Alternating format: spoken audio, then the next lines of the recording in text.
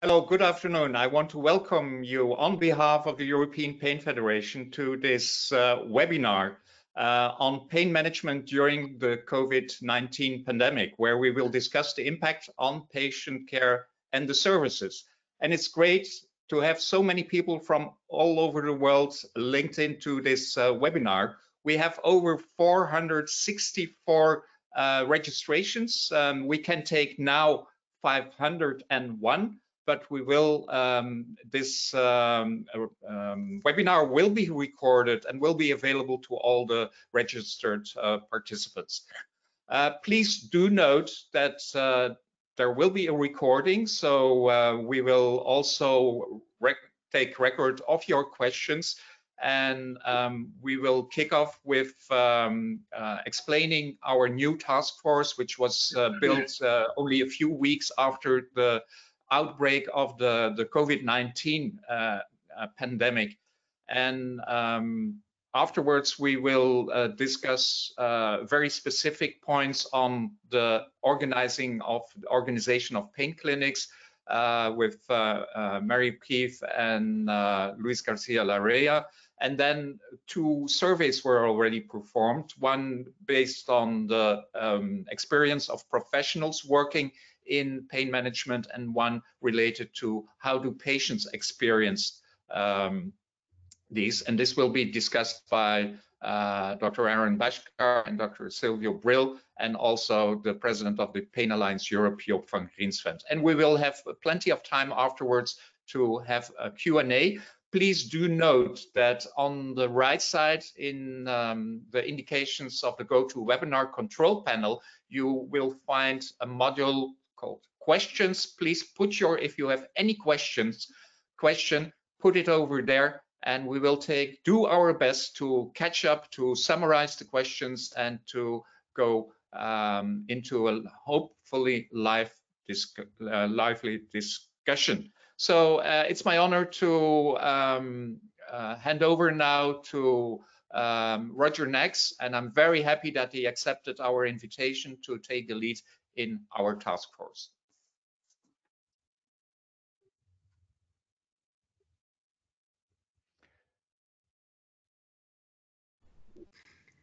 Hey everyone, it's Melinda from EFIC.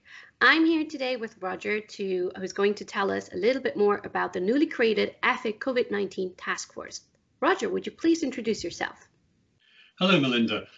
My name is Roger Nags. I'm a clinical academic pharmacist from Nottingham in the UK, and I've been working in the area of pain for approaching 20 years. Wow, wonderful. Well, tell us a bit more about the EFIC COVID-19 Task Force. So the task force was started a few weeks ago, and the reason why it was felt that we perhaps needed a specific dedicated task force for EFIC was following some concerns around the use of the non-steroidal anti-inflammatory drug ibuprofen when it was being used to treat patients with a fever who had COVID-19 infection. COVID-19 is obviously has affected us all as healthcare professionals and in our individual lives as well. And since the beginning of the year, there have been approaching 4,000 papers published in the scientific literature related to COVID-19. And there's no way anyone can spend time reading through every single paper. So we felt that there was a need to be able to produce a digest that was really focused on pain-related issues for the EFIC community. Wonderful. So now how can people find out more about the task force and its findings? So the task force has been working over the last couple of weeks, and there is now a dedicated site on the EFIC website that people can refer to, and that is going to be updated on a regular basis as there are new papers that are published around COVID-19 and pain, and also analgesics and COVID-19 as well. Also, there will be, as new papers are added, we will highlight these through usual communication channels such as social media, and you'll also perhaps see a more frequent but shorter newsletter updating members of the EFIC community as particularly relevant papers are published. Wonderful. In your opinion, how can people in the pain community benefit from the task force? So the main aim of the task force is to really provide a concise digest of relevant papers that are going to have an impact on your everyday clinical practice, and we'll also provide some commentary around the papers so that you can think about their impact in your everyday practice. Excellent. Well, thank you so much for your time, Roger, and thank you for your work on the task force. Thank you. It's lovely to speak to you, Melinda.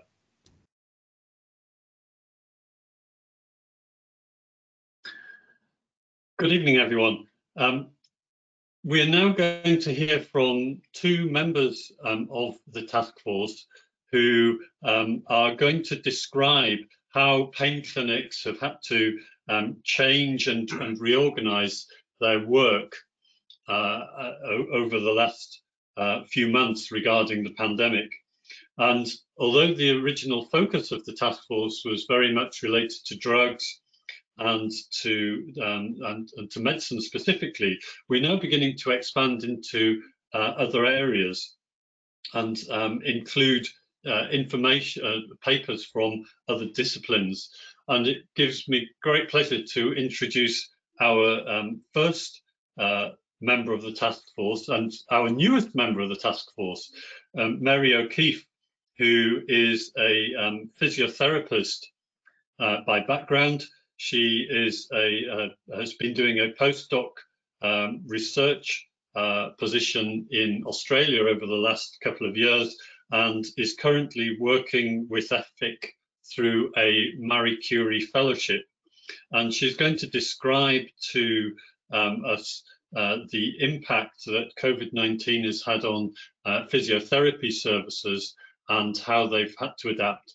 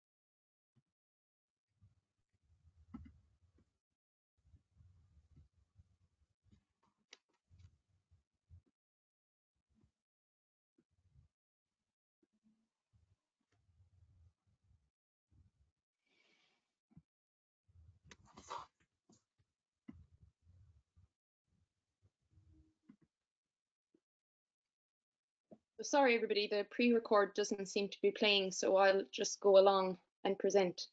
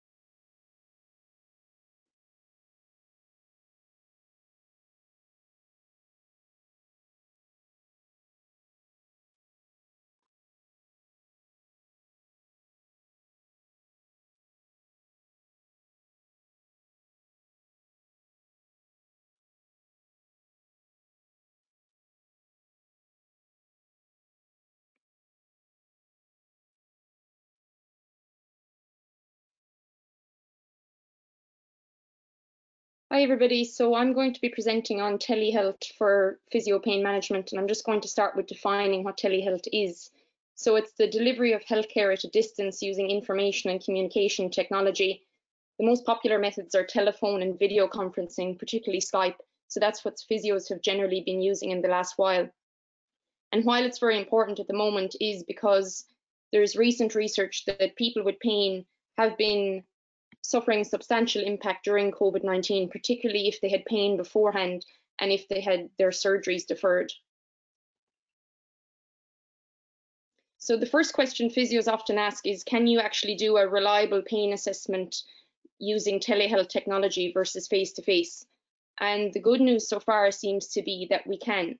So based on the studies to date, when the assessment methods have been compared face-to-face, it seems like you can reliably assess pain, quality of life, and function. And for management, we also seem to be able to deliver guideline-based care using telehealth versus face-to-face. So this includes exercise, education, and pain coping skills. And this seems to be as effective as face-to-face physio methods. But the research is still needing to be done. There are higher quality trials needed. But this is encouraging for physios that you can deliver the very same face-to-face interventions on a telehealth type platform.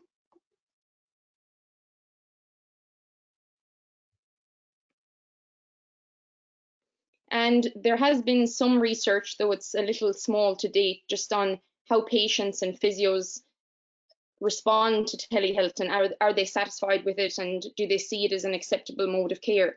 And so far, for the research done on hip and knee OA patients, they seem to be happy with this method of care in comparison to face-to-face. Physios are open to it so far, but there hasn't been a lot of research.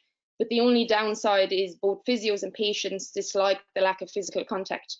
So there are some concerns there about what that might mean for their care and also expectations they have around management. And finally, I have some considerations before implementation for physios that people have been taking into account over the last few months. So if you're picking a platform, you need to make sure that it meets privacy and security regulations in your country and setting, so that you're able to store and transfer medical information. Also, is the platform you pick, is it the method easy to use for your particular patients? So if you have people that maybe aren't experienced with technology, or maybe older patients that aren't able to use the technology, please try and pick something that's easy, or make sure somebody is at home to help them use the platform. Also, what are patients' expectations of telehealth? It's important to educate them on the evidence that they can get the benefits the same as face-to-face, so they have some expectation going into it. And also, what treatment are you aiming to deliver? If it's exercise, does the patient have enough space at home so they can safely do an exercise program? And if it's something like CBT or talking or reassurance treatments, is there adequate privacy at home or wherever they're doing the telehealth treatment, that confidentiality isn't breached? So they're the main considerations that are worth taking into account going forward, but also what people have been really trying to deal with over the last few months.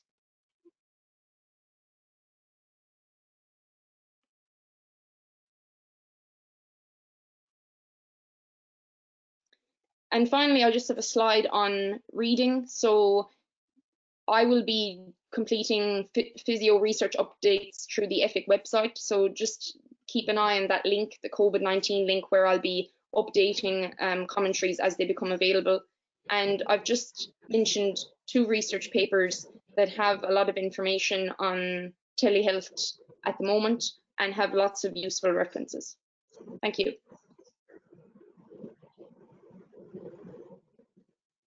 Thank you, Mary.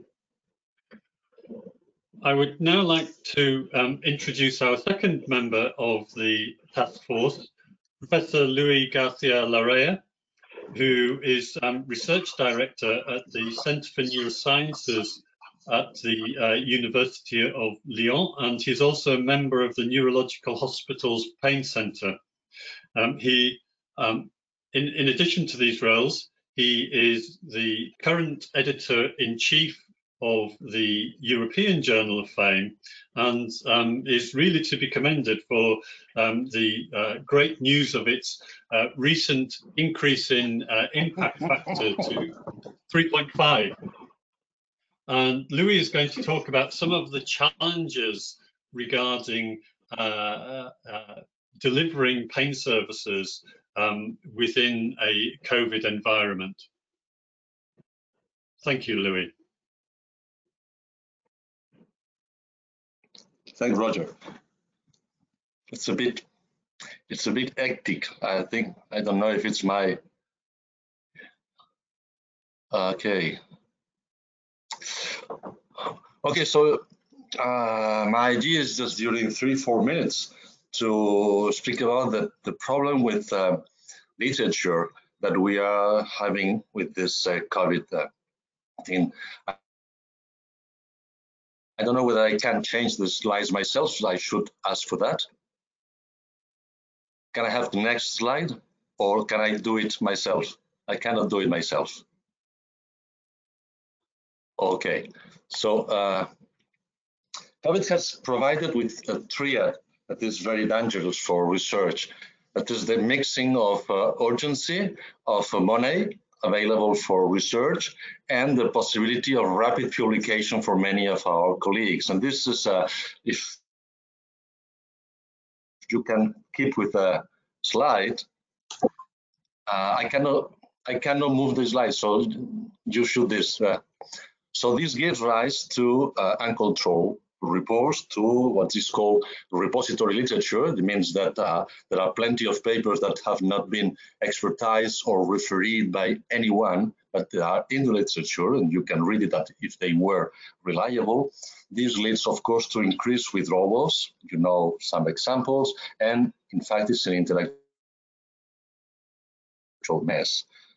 Go to the following, please. Can you go to the next? Yeah. So these are 3 examples. We shall not be dealing with the 3 examples in depth. Of course, it's just for you to remind that these 3 points have been extensively discussed about the COVID and anti-inflammatory non-steroidals, COVID and anti-conversion enzyme because of the receptor ACE2, and of course the big deal with the cytokine storm, which seems to be the dogma. Now, if you put these 3 together, you get almost 900 papers together. And in these 900 papers, you find everything and the contrary of everything. I put just 2 examples. You can find that it is advised to avoid the prescription of non-steroidal anti-inflammatory drugs. And then in PubMed, the 2 lines below, you can find that there are very promising clinical outcomes with the use of anti-inflammatory drugs for COVID-19. So what to do? One of the things to do, if you can go further, is to have the good references. For example, this is a paper that arrived just some weeks ago, but it comes from a society, National Society for Experimental and Clinical Pharmacology. So you know that there is a consensus. There are people together that have discussed and have produced something that is consensual. It might be or not relevant, but at least it deserves being read and discussed. And in this case, they are advising especially no interrupt a therapy with ibuprofen or with ACE in case of COVID business. So if you want to go further, please, the next slide. You can also go to the WHO, the World Health Organization website, which is quite well done. And then you can find also the consensual statements, which in this case is on the same side. That is, at the present, there is no evidence that there are severe adverse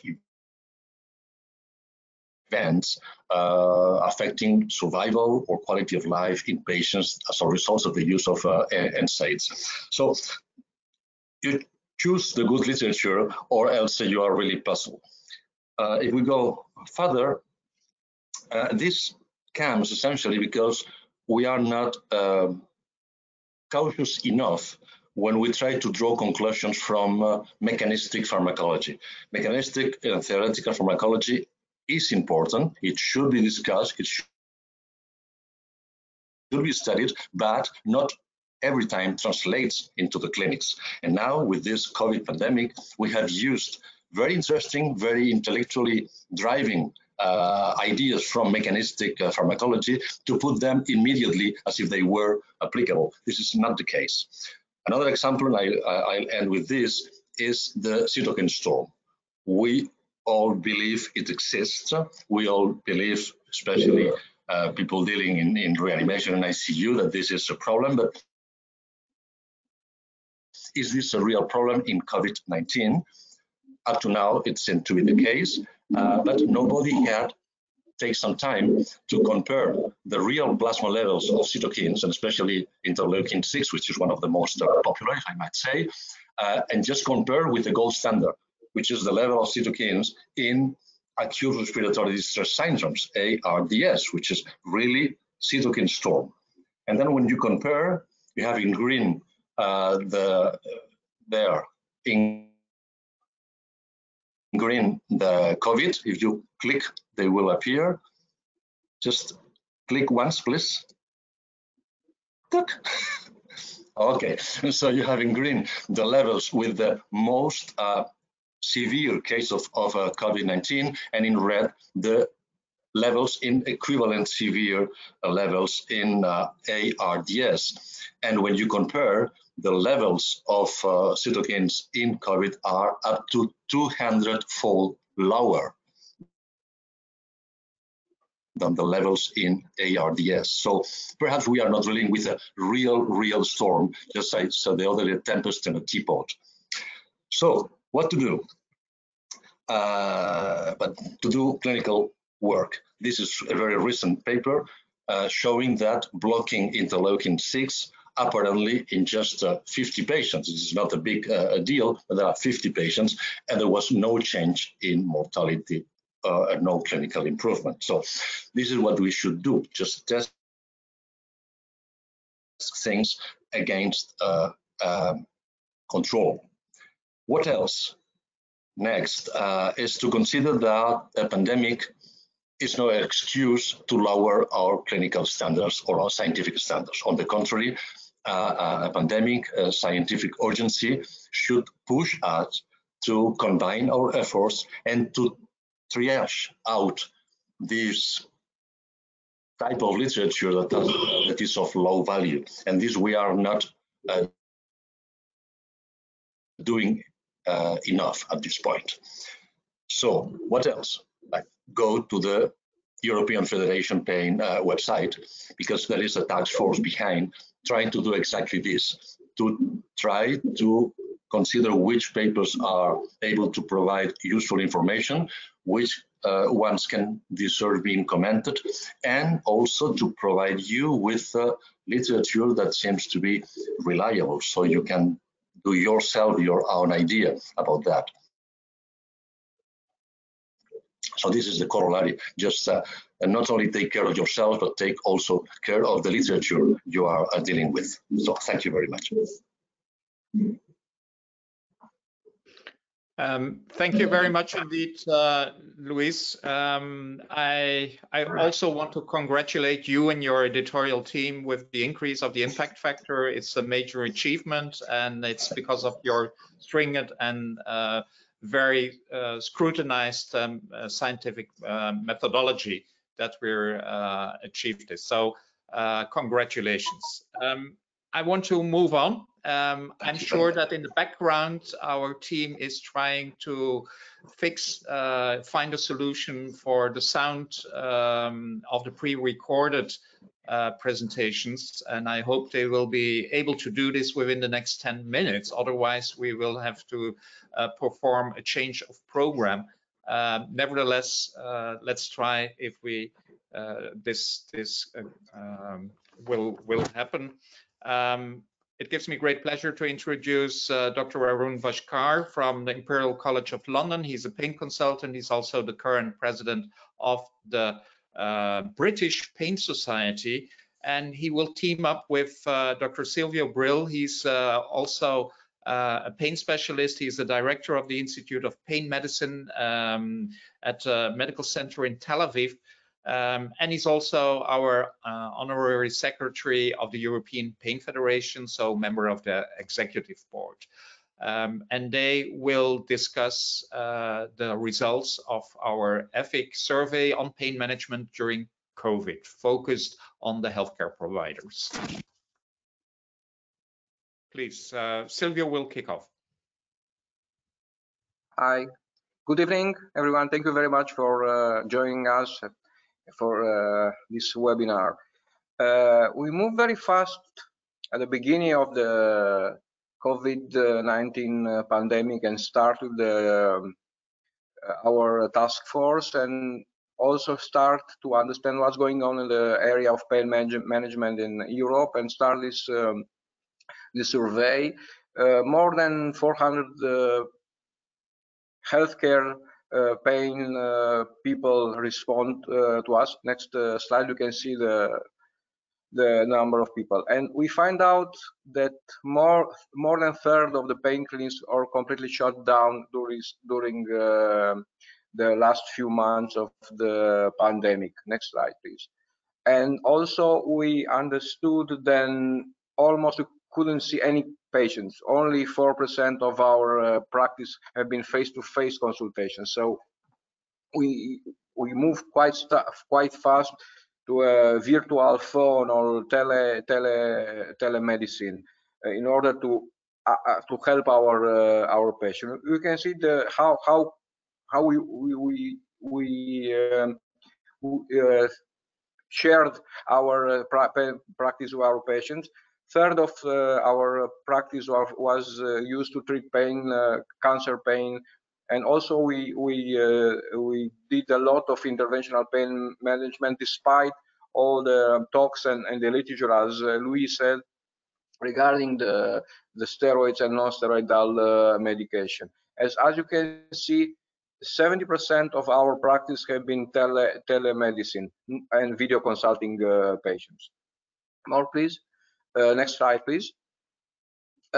We ask our partners if they are treating any COVID-19 survivors in the pain cleansing, and we find out that in the first 3 months we couldn't see more or less no COVID survivor in the pain clinic. So we don't have yet, then I want to point yet, any problems with these survivors. Probably we need to renew our survey in the next months to see if there will are any chronic pain problems in the COVID survivors. Next slide, please. So what are we doing now? We asked, because we've seen all the story in the literature in the against and pro using NSAIDs, steroids, epidural steroid injection, and opioids. As you can see, there is everyone is doing whatever they believe or they want. There is no from more or less third of everyone is doing the same. I don't feel comfortable, or I have no doubts. It's more or less the same story. We are not changing our daily practice based on what we know, because we don't know nothing new our days. Please. And the main issue, we ask also our partners, our colleagues, if they feel any anxiety dealing with their patients. We don't know if there are COVID patients or no, and we found that around more than 60% of our healthcare partners are worried and are feeling anxiety treating patients at all, and patients with COVID in particular. So we need, and there are also severe anxiety. So we need to treat ourselves in order to better treat our patients. We need to take care of our teams and to increase the confidence of ourselves treating patients.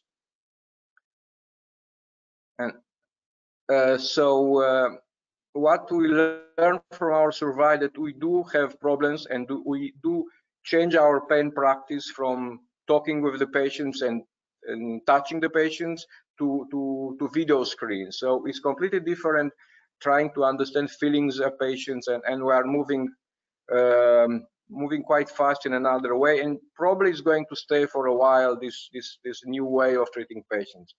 I'm giving the scene to my partner Arun. Please share with us our thoughts. We are trying to give you the opportunity to understand our thoughts and fears for the near future. Arun, please. Thank you, Sylvia.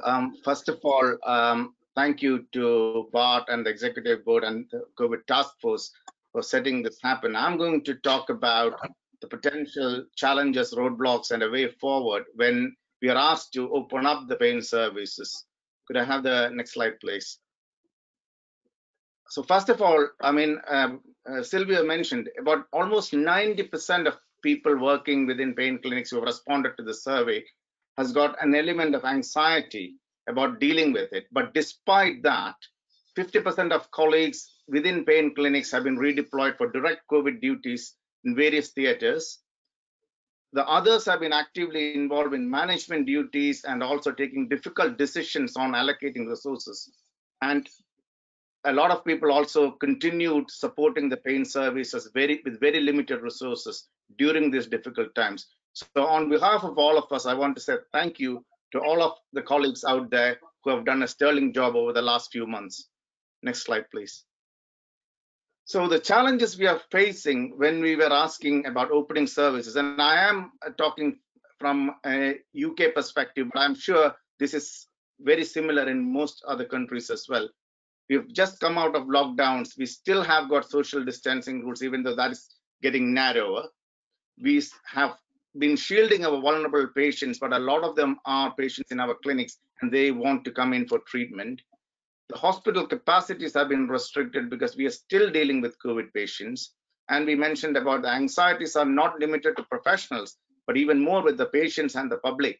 They're also worried about the economic impact and how things are going to be when job losses are on the horizon. We have got embargo on international travel. It's very much restricted. What would happen when that gets opened up? And we are already talking about second peaks, pressures during winter, and how long this pandemic could do. And this is what we are being faced when we have been asked to reopen our pain services. Next slide, please. So the priorities we are giving during the COVID time was mainly for cancer pain, acute emergencies where patients have got debilitating pain due to a sudden onset aspect, mobility issues where people can't mobilize or cannot even do a proper cough and clear their chest in COPD patients, and then psychological issues that have arisen due to uncontrolled pain. As Sylvia mentioned, when the initial survey was done, we haven't seen the widespread pain which a lot of post-COVID patients are talking about. I'm sure somewhere along the line they would come. Think about our fibromyalgia patient group who probably will have flare-up of symptoms, not only due to COVID, but also that their activities have been restricted. We've been also supporting essential workforce by law enforcement agencies and ambulance personnel and medical staff with their pain problems so that they can go back onto the front line. And I mentioned again, the challenge we have with the shielded patients who are vulnerable is to provide COVID protected pathways, which involves COVID screening and making sure that they have a COVID-free zone within the hospital to come and go. But again, we can do that within the hospital, but the government policy on social distancing and personal protection is very much, they're opening up in the UK. Now it's a 1 meter social distancing, which is more or less very much what we do normally. So we have those challenges to deal with. Next one, please.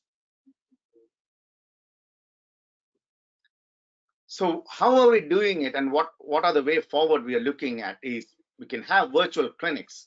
We are doing it using software like Attend Anywhere, MS Teams, Skype, Zoom, and as Mary mentioned, we need to have got some privacy and patient data security in all these things, which are not always easy. I still find that ringing up the patient is probably the most reliable because they answer the phone rather than play with the software which they are not familiar with. We've been encouraging self-management strategies as much as possible and see whether we can use the support of the family doctors, local rehab service, and the local pharmacies to deliver care based on our advice. We're trying to make follow-up arrangements within the primary care as much as possible. We are looking at having virtual meetings with the doctors who can discuss a group of patients, and then they can impart the advice on medications, etc., to them. But we also have got facilities to fast track potential red flags for urgent assessment. Otherwise, we are trying to restrict A&E visits without a very good reason. We have been advocating for one-stop clinics, and one of the things is to avoid repetition of referrals. So we need a triage, which is done in collaboration with primary care, whether the patient absolutely needs face-to-face consultation. We're trying to reduce it somewhere between 20 to 30% of total referrals. We need to find out COVID screening and pathways as per local policy so that patients can come in safe. The assessment has to be multidisciplinary and interdisciplinary, otherwise there will be repetition. We don't want to, we want to avoid that. We are trying to coordinate with other colleagues and see whether we can deliver an MDT package within that consultation. And we are even trying to look at delivering a diagnostic procedure and then do the definitive procedure at the same sitting so that the patient avoids multiple clinical contacts. I don't want to get into the restricted use of steroids, but again, other than inflammatory pathology like an acute radicular pain, we have already moving towards using less and less of steroids. Maybe this is a good time to look into that because the evidence base for repeated steroid injection is wearing thin at the moment. Next slide, please. So the EFIC has started the COVID Task Force and created this webinar to speak to you. And I think this conversation should continue. We need to know about what are the issues you are facing in your country, in your region. And we are more interested in finding out how did you solve these problems? And can we share this with colleagues from other countries so that they can have more efficacious way of dealing with their problems? Do you think COVID would influence delivery of healthcare in the future? And if that's the case, how should pain management adapt to these changes? I think it's a wider discussion, but I think it will happen and we need to tackle it proactively. There are several resources on the EFIC website, and Roger has done a sterling job in coordinating and putting those literature up to date. And thank you, Luis, as well. But we would also like to hear from you. How else would you like us to look into supporting you? I will hand back to Bart. Thank you very much, both Silvio and Aaron, for this account. And I want to encourage everyone who's participated in the webinar. There were open questions. Please use the question box in the control panel to address your questions, whereas our team is looking at it and gathering it so that we can share also your experiences with the whole group and address questions. I'm looking forward now to the account of the patient's perspective, because we now heard what was happening around, especially in pain clinics and in specialized care. But nevertheless, we shouldn't forget the central actor and the central stakeholder in this whole story, which is the patient. And therefore, we work together with the Pain Alliance Europe, and we very closely work together. They're actually based in, have taken office also in our office, so there is a very close relationship with the patient organization. And their president, Joop van Grinsven, he couldn't attend this webinar, but he pre-recorded an account of the survey they performed on the experiences of patients related to the whole COVID crisis. And so I do hope that our team managed to get the sound fixed, and let's give it a try. Please, Melinda and Sarah, start up the pre-recorded video.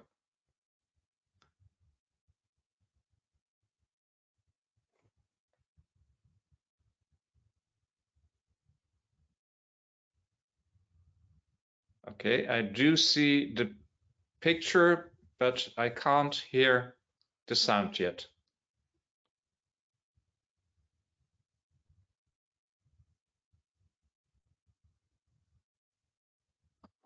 National and regional associations in concerned with COVID can answer any underlying condition. On lecture, how members represent all performance at 50,000 individual quarantine questions.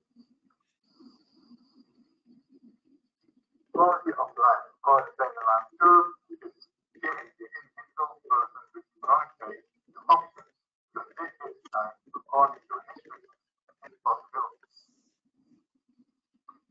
And that's the reason why we provided this information. I would like to share with you the first result of our COVID-19 survey evaluation. These first results were presented to us on June 19th, and we presented them to our members on June 24th in our virtual General Assembly. This slide shows the acknowledgement to all who helped us make the survey to a success.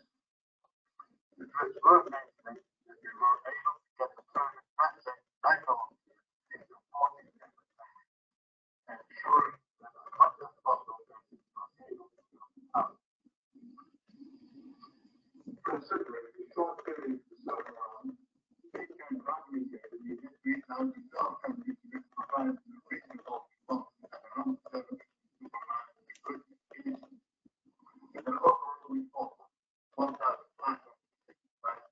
we emphasize on the need of learning both positions, especially when we consider the advice from a wide range of chronic pain.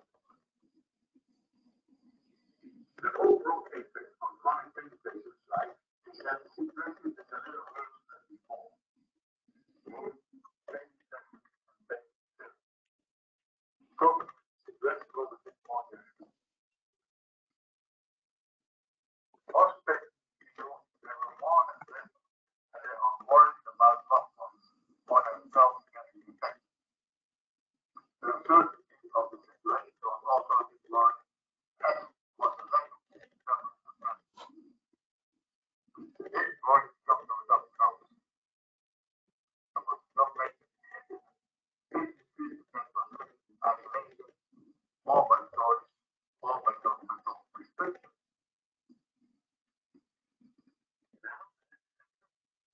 The vast majority was appointed by 80%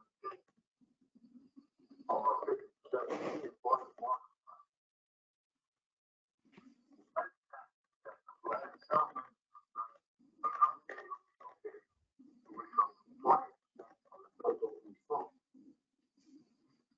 However, what the most worrying on this fact is that 40% were not able to speak with someone about the mental problems or their worries.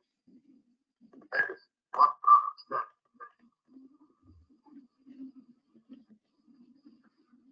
The scary impact of on appointments. 10% had an appointment, and from the other, most of them were changed in a phone call, cancelled or rescheduled. Only 7% had a video call. The appointment cancelled by patients was rare, and most of them were ready to get to the hospital. 70% didn't want to bother the healthcare professional.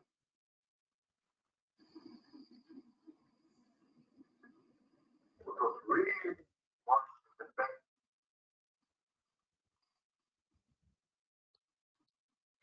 Okay, I will step in here. Please, you noticed already that there is a technical issue with the sound.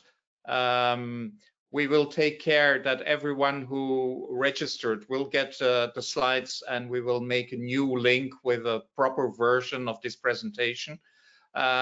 Nevertheless, it's useful to run through the, can I get the slides back, please? Because these data are important. So, and could you please put on again? Yes. So you see that during this survey, which was discussed also with us as European Pain Federation, so we had also an in-depth discussion what to access, and I'm very grateful to Kevin Valls, who actually volunteered to take care of the methodology and the question, and he will take care also of the scientific evaluation of these data.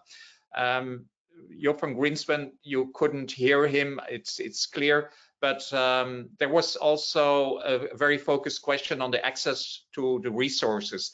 And there was actually, and I can confirm this also for Belgium, a very poor rating of information received from the government. So there clearly from the government side, there was also an issue. Family doctor, healthcare specialists, and patient association.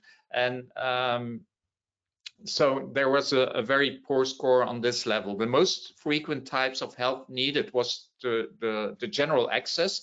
And as has been shown by Silvio and Aaron, most of the pain center closed down during the lockdown episode. And therefore, this was a major challenge for our chronic pain patients. Can we have the next slide, please? And so on behalf of Joop, I thank you for attention. We will correct this. We will make a new recording, and this will be built into or added as a link so that everyone who took the time to participate will have also the account on behalf of the patients. This is live. I want to hand over back to Roger, who skillfully has been leading this group since not only a few weeks, since a few months now. And he has insight in the questions which came in, and he will moderate the Q&A. Roger, please. Thank you very much, Bart. So we have had several questions around one topic which Aaron decided he did not wish to talk about. This question, namely of steroids. And I realise we have several members of the panel who may well have an opinion regarding this. So maybe we can start a little discussion around the safety of, first of all, epidural steroids in the current circumstances, and whether there is a preference for a particular steroid, so thinking particularly the differences between dexamethasone and maybe something like methylprednisolone. So I'm going to start with you, Aaron, seeing as you were brave enough to mention steroids in the first place.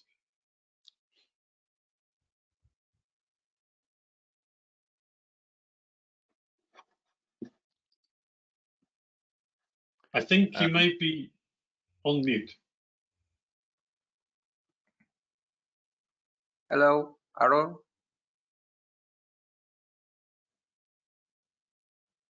Aaron, you're unmuted or muted.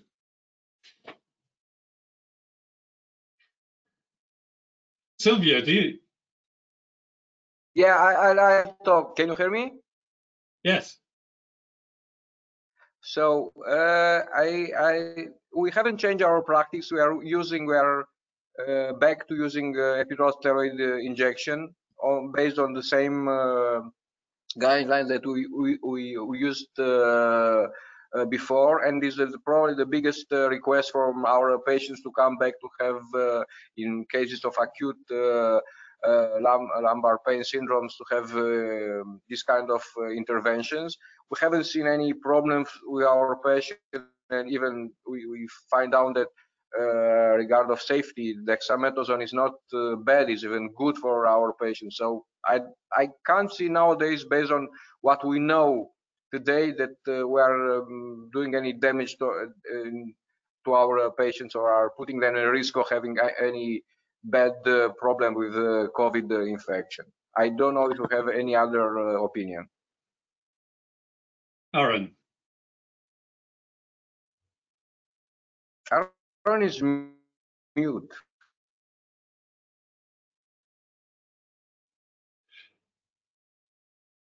While Aaron is looking for the button, is your microphone button green or red, Aaron? If it's red, then you're muted. Okay, it's green. Thank you. Nevertheless, we can't hear you. Maybe I can comment also. There was a phase where there was a lot of confusion because of some reporting in the literature. And for a very short time, we disclosed, or we had a shared decision making with our patients, discussing with them that there was confusion, that we cannot, at that stage, couldn't give any guidance. And so we took the decision to have this open discussion, especially in the frail patients, which were considered as COVID risk patients.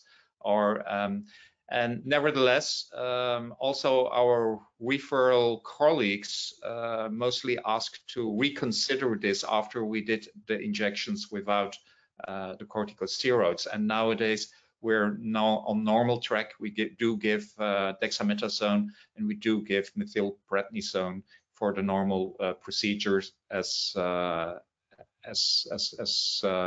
we usually did.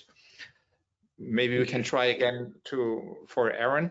Aaron, one point, I don't know nowadays there is any difference between dexamethasone and methylprednisolone regarding the prognosis of our patients. I don't know. We don't have any research coming on, and so we are using the same common practice and guidelines that used before. Thank you. Aaron, can we hear you this time? Yes. Apologies, guys. I mean, it was green, but I couldn't. I thought it was central. So anyway, I've logged. It's fine. Thank you. Thank you for. Sorry about that. No, I mean, again, I was mentioning the reason I didn't want to discuss much about steroids. The commonest question people ask, and I go back to the question that other than inflammatory conditions like acute radicular pain or seropositive arthritis, the evidence for steroids is not particularly strong, even though we all use it. Now, I find that we have an opportunity to look at our practice, number one. Number two is that steroids, we talk about herd immunity, we talk about reduction in immune system, all those things, but also steroids can suppress your paraxial response.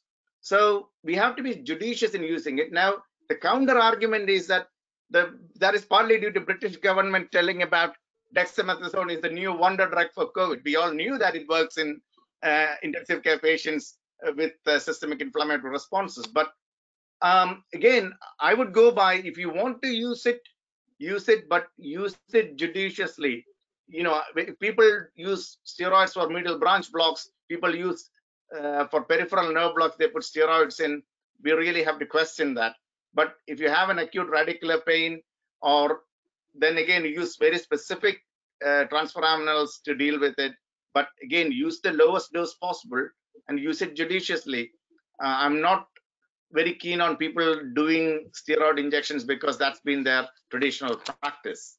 I think we should revisit our practice and look at what is the best possible way forward. And again, it's not just about the injection.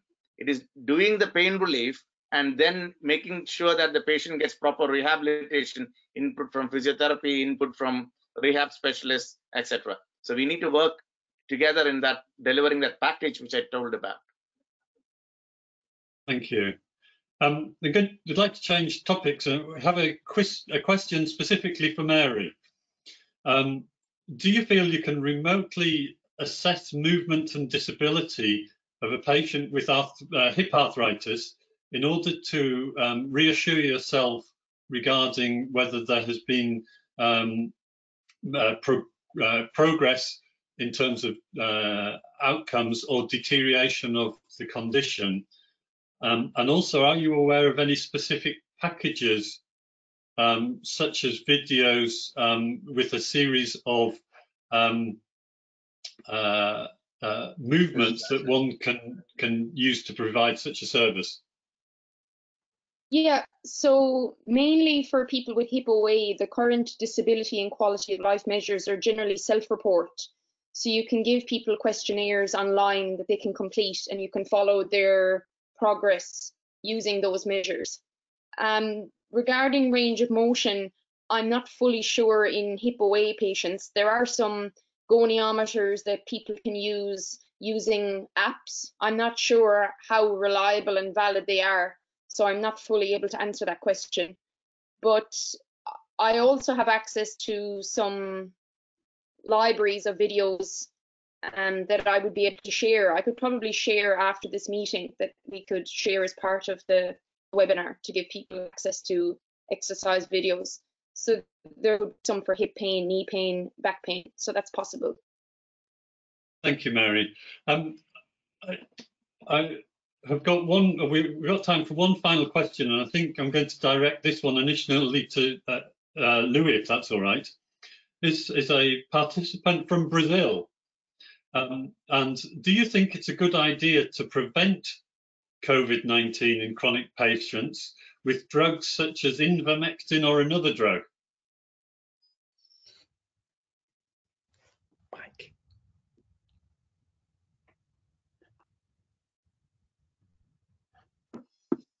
I think you're on mute.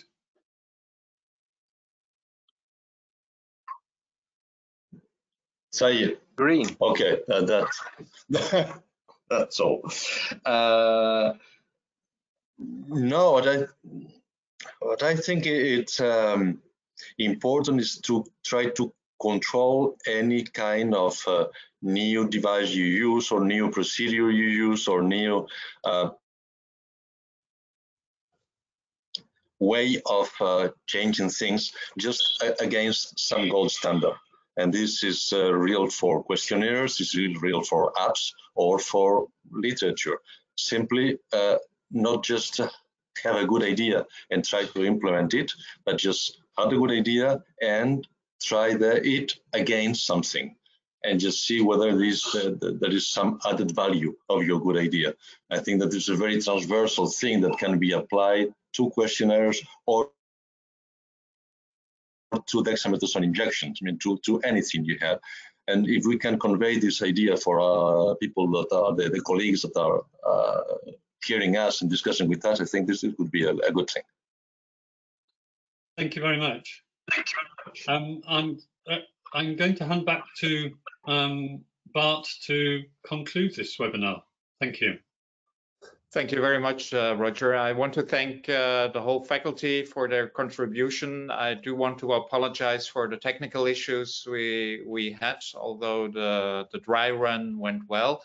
What I heard during this webinar is that actually, in looking at what's happening in the professional care of chronic pain patients during this pandemic, that we're facing quite common issues. That and I especially if I look at decisions made in different countries, that most of the majority of our peers and colleagues from different healthcare perspectives, physicians, allied healthcare professionals, actually were taking the same measures, also independently from each other. And so that's is a good sign that we have a common knowledge and that we have a common pragmatic approach to dealing with these types of crises. Of course, there are major issues in the healthcare perspective, especially during the lockdown period.